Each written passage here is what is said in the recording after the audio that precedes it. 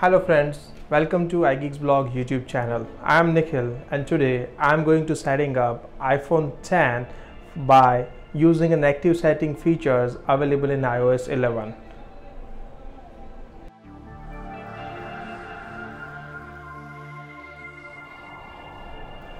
iOS 11 is a new feature, active settings, which copy all your iCloud keychains, passcode, Wi-Fi, passcodes and everything to your older iPhone to a new iPhone.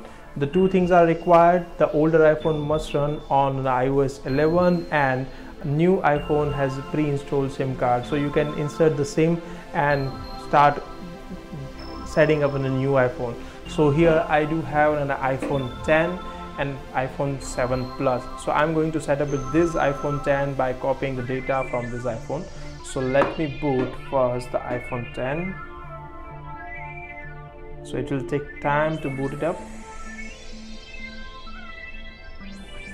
Once the iPhone X boots up, go to the home screen by swiping up further down, select the language, region, and you can see the setup manual process. So we need to copy all the iCloud keychains and data from older iPhone 7. So just I'm going to unlock this iPhone 7 and you can see unlock to continue. So I'm entering the passcode and it's unlocked. You can see a pop-up over here. It's saying that use your Apple ID to set up your new iPhone. Tap on continue. While you press the continue, you can see and you can notice the iPhone X is waiting for other phone, and just let me get a close look. You can see a kind of an image, and iPhone 7 has a camera activated and round circle, so you need to scan this image from this iPhone 7 camera, and you can see that both are paid. And the passcode, you can use the same passcode which is on older iPhone. So I'm going to use that. It's a 246. So I'm using it. So it's now setting up for new iPhone X. So it will take time and maybe a 5 or 10 minutes. So I'm going to wait it for that. So once the process complete, you can see you can set up the Face ID on an iPhone X. So I'm setting up later. So set up later, setting up your Apple ID. So I'm keeping this phone over here nearby to my iPhone X, and I'll follow the process on iPhone X. So once it's done, you can see the option that continue or choose other backup or don't restore. I'm going to restore, so I'll tap on the continue. So it may take few more minutes to set up the Apple ID. Agree with the terms and condition. Agree. So location services, I'm going to enable the location services. I'm going to set up the serial later. iPhone analytics, I love to share my data with Apple. So share data with Apple developers. Turning on the True Tone display.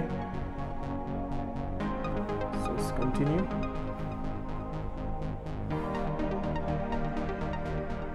Over here on iPhone 7, you can see the message that your Apple ID now be used to set up your new iPhone. So just tap on the OK over here, and you can see that now my iPhone X is restoring from my iCloud data.